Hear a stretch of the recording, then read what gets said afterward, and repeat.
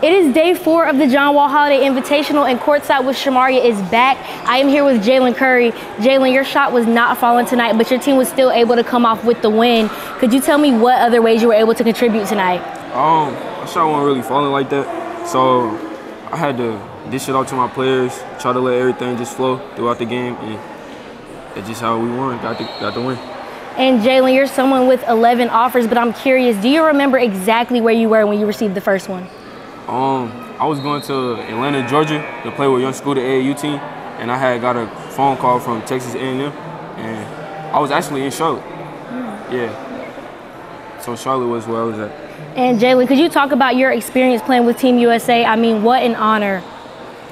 It was a good experience, learned new things, got to play with top ranked players, coaches, got to go to Mexico. I've never been there before, so it was a good experience for me.